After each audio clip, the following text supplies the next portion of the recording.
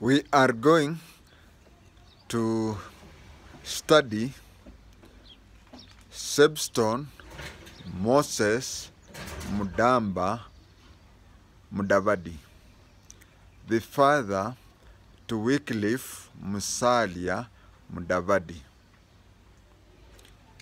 He was also known as King of Mululu. Mululu is his home village.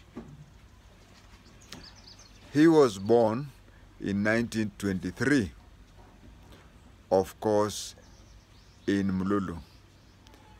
He was educated up to Harvard University. His qualification was a diploma in education.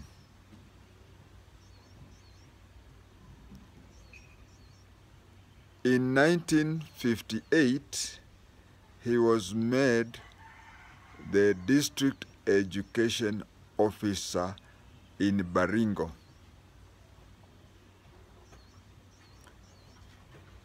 In 1958, if you had a diploma in education, you would be made a district education officer, equivalent to today's Director of Education in a county. As we speak now, people who are being trained to be teachers in primary school are going for the same diploma in education. Those days, teachers who taught in primary were P4, P3, P2, and P1. And those who taught in secondary were S1 and S2. So 1958, he was the district education officer, Baringo. We had, in each province, we had an African elected member of the Legico. That is, Legico is what today we call the National Assembly. There were various members of the Legico, Legislative Council, who were Europeans, and we had a few who were Asians. As for Africa, they were 7, each representing a province. Although they used to call themselves African elected, but they were nominated. The member of Legico for Rift Valley was a Maasai called Oletomena. He was from Ngong in Kajiado, and he used to drink a lot. He used to drink 25 hours a day. So the British government was not, the colonial government was not happy with him, and they wanted him replaced. So it was decided that a council of the district education officers in Rift Valley sit down and nominate one person. They wanted the district education officers to do that because they wanted somebody educated, but they put also a thing there that he should not be Mlevi, and if possible, he should be religious. Then, Sebstone, Moses Mudamba Mudavadi, remembered that he had just promoted a teacher to be the head teacher of Cabernet Intermediate School. And that teacher was Daniel Toroitich Arap Moi, aka Kapkoris. You know, with Kalenjins, they have 3 names, but they have another silent name. Like the current president is called William Samoei Arap Ruto, but the silent name is Kipchirchir. So, he had just promoted Daniel Toroitich Arap Moi to be the head teacher of Kabarnet Intermediate School. Then he forwarded the name. Daniel Arap Moi can be considered to be a brother-in-law to Mudavadi. Mudavadi, one of the 2 Mrs. Mudavadis, was a Tugen, and she came from the general region of where Daniel Toroitich Arap Moi came. They are not related. They come from the same area. They knew each other from childhood, but they are not related. But since those days, Mutua Primary School, by then Moi was a P3, not even a P2 or a P1. He was a P3, a very, very educated Kenyan, especially coming from Asal region. So, he nominated him to Legico. That time, Moi, you know, Africans used to put on short trousers. Moi was told that in parliament he had to put on long trousers. He turned to his immediate former employer and asked Sebstone Moses Mudavadi if he had a long trouser. Moses Mudavadi did not have the long trouser, and they went looking for it. Being the MP for Rift Valley, he had to find a central place where he had to stay. So he went and stayed in what today is known as Moi Flats, which is not very far from Central Police Station. There is also Moi Estate. The 2 are close to each other, and the 2 belong to the county government of Nakuru. You have heard me saying that Moi was the head teacher of an intermediate school.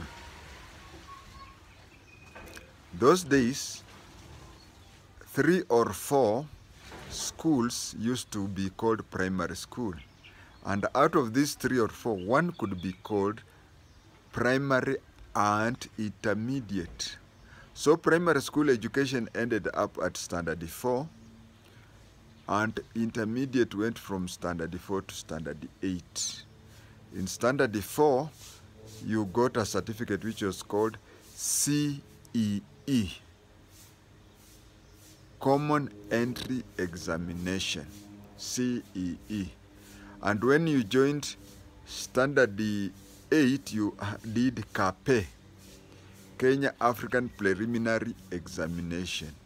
But when Kenya got independence, the intermediate and primary joined to be a primary school, and they started KPE, Kenya Primary Education, which was later turned to CPE for standard 7, and later KCPE.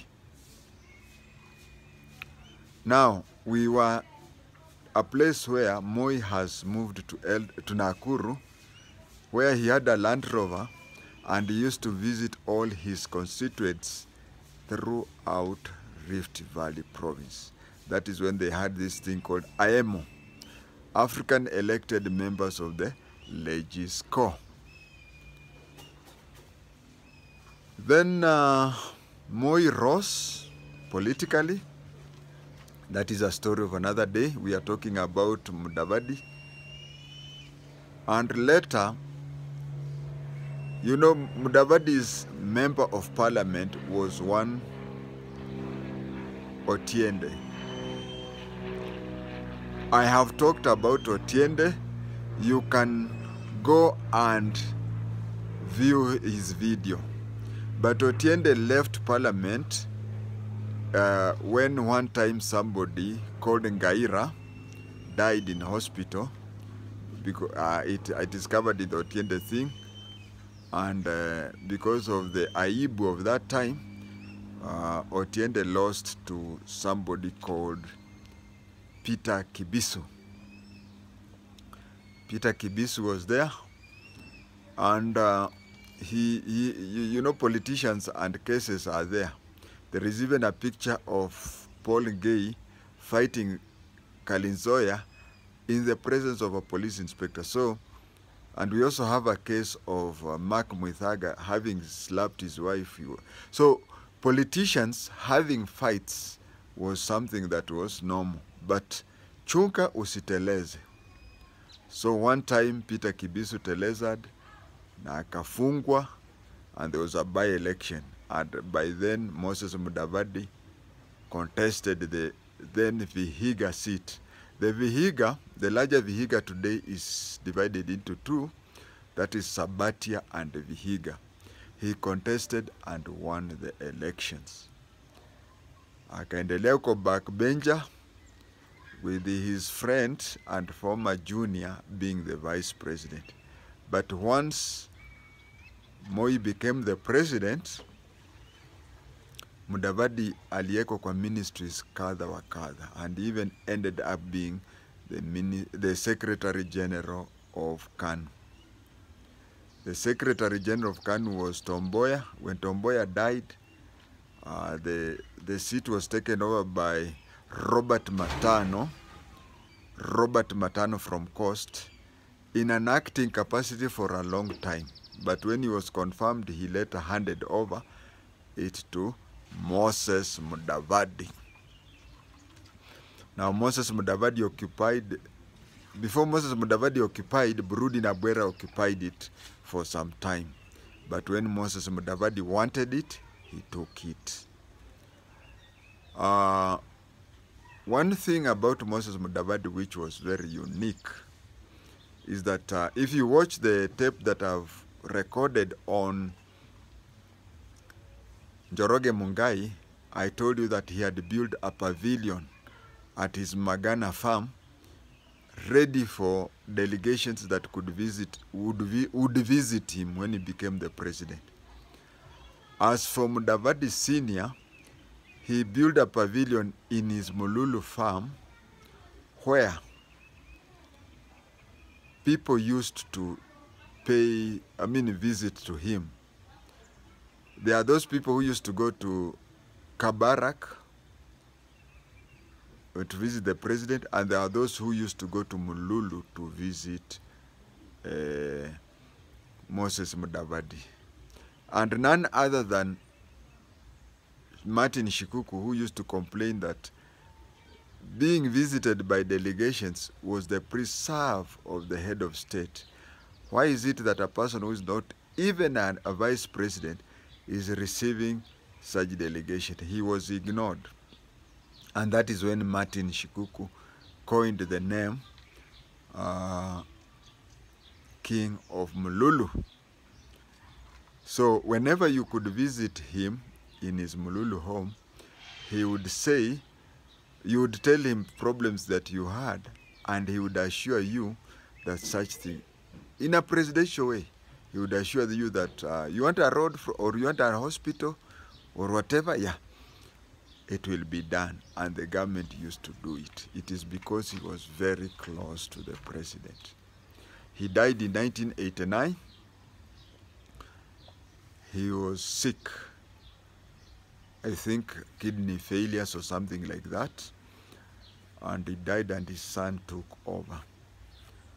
People complain that his son is the direct opposite of his father.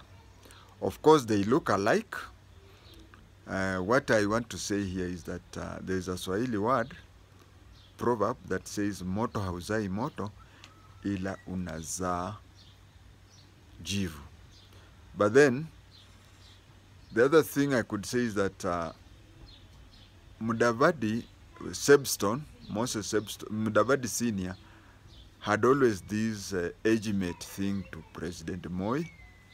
There was also this feeling that he used to be his boss and such things. And he did not, you know, from the intelligence, Moi was assured that he had no intention of being more popular than Moi. So Moi allowed him. As for Wycliffe Musalia Mudavadi, apart from no two people have the same character, Wycliffe saw Moi as his step uncle, a relative to his stepmother.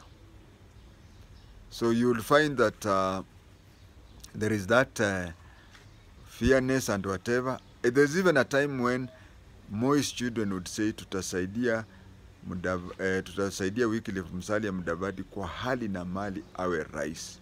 But you see, Moi had already decided that he was going for Uhuru because there was a covenant. There were two covenants, but he felt one was more than the other. Some people blame Mudavadi for sticking with Uhuru to an extent of even being karangwad by a karanga. But then, Mudavadi is what he is, but then there is also these family ties. Sometimes you feel Mudavadi was not, Wycliffe Musalia Mudavadi was not loyal to Uhuru, the candidate, but he was loyal to his uncle Moi. So he would not have wanted, when everybody was running away from Moi, he felt that he should not betray Moi and paid dearly for that.